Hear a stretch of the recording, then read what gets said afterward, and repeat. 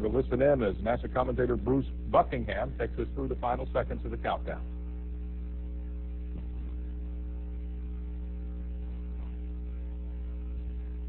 T-minus 31 seconds, and we have a go for auto sequence start. Endeavour's onboard computers have primary control of all the vehicle's critical functions.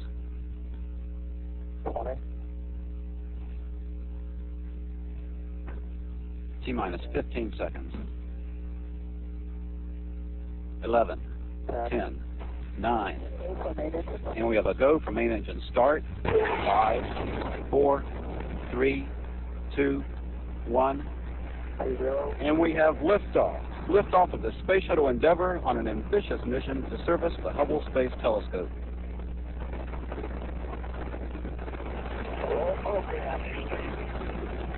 Roger, roll, Endeavour. Houston now controlling. Endeavour's underway. Rolled on course for an orbit with the Hubble Space Telescope.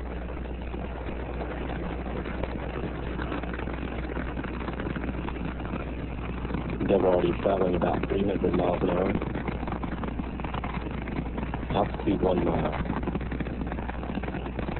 3 engines on Endeavour are throttled back to 2/3 throttle to prepare the shuttle to pass through the area of maximum air pressure and just supersonic.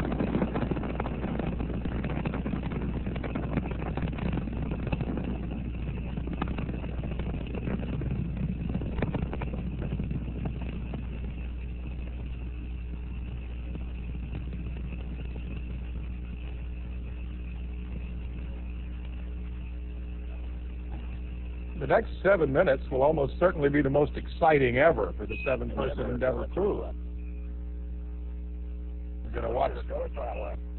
Endeavour's 3 main engines now back at full throttle. All flight control positions are go. Altitude now 10 miles, 7 miles east of launch pad 39B. Endeavour speed 1,700 miles an hour. 1.5 minutes since liftoff. Endeavour's already used more than 2.25 million pounds of propellant, and the shuttle weighs less than half of what it did at launch. Flight controllers are now standing by for burnout and separation of the twin solid rockets.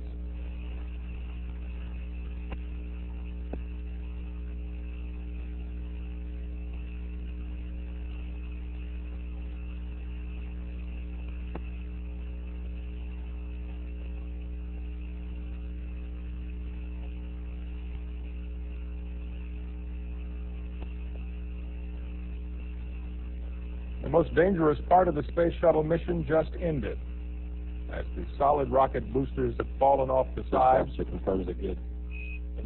The 3 main engines are now powering the Space Shuttle into orbit.